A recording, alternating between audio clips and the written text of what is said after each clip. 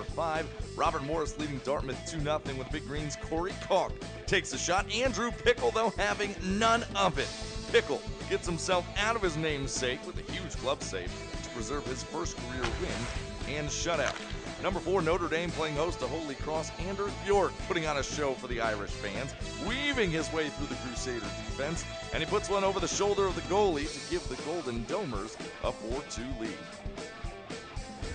Over to number 3, Harvard taking on Bentley. Ryan Donato attacking, waiting, going with the wraparound to score the goal. Look at the patience of Donato by trying to take it.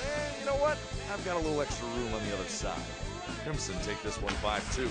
At number 2, Merrimack facing off against Providence. Michael Babcock outworking the defense to keep the play alive, finding Chris LeBlanc, who connects on the one-timer from the right goal line. Take a look at this angle, though, for LeBlanc. I'm not sure how he finds a crease to find the back of the net, but he does, and that's why it's at number 2.